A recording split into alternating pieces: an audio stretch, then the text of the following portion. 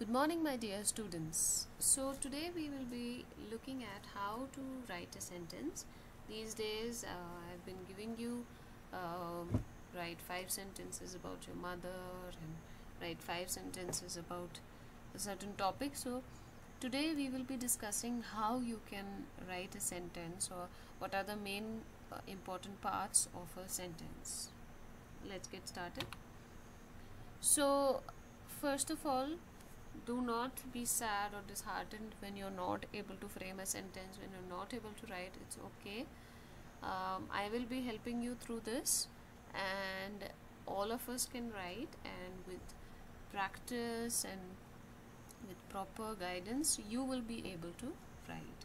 So here I have given you 3 points to look at. First are these are the letters. This is just the basic introduction I'm just giving you. And the number 2 are the words like top, job, walk. These are the words. And sentences, here are some examples. She runs very fast. I am going to school. So these are the sentences. Letters, words, sentences, so that you're clear the difference between letters, words and sentences.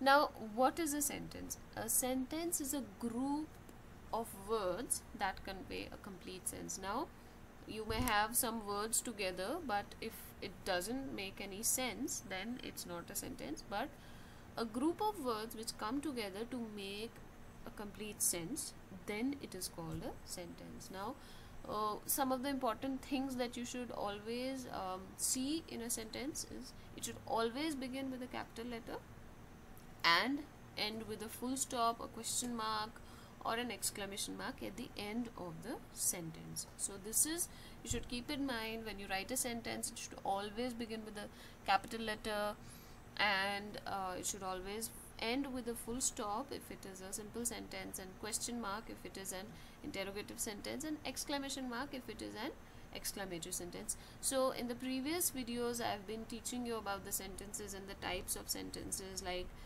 interrogative sentence and exclamatory sentence, etc. So these are some of the very important things that you should keep in mind when you are writing a sentence or when you are reading a sentence. Okay, here we go.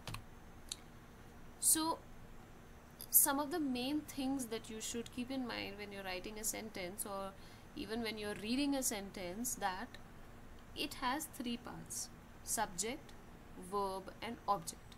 Now I will be telling you what is a subject, verb and object. It is very easy. You've been learning these topics from a very long time, and I hope you shouldn't be confused in these 3 terms. Now, what's a subject? A subject is a person, place or a thing that the sentence is about. So when you read a sentence, when you see that the sentence is talking about a particular person or place or a thing in the sentence, now that is the subject, whatever we are talking about, the main part of the sentence. Now verb. Now what is a verb? I hope you all understand this topic, verb. A verb is a kind of a word that tells us about an action. Whatever action is happening in the sentence, that is the verb. Now what's an object? The object of a sentence is a person or a thing that receives the action of the verb. Now whoever receives the action of the verb in the sentence is the object.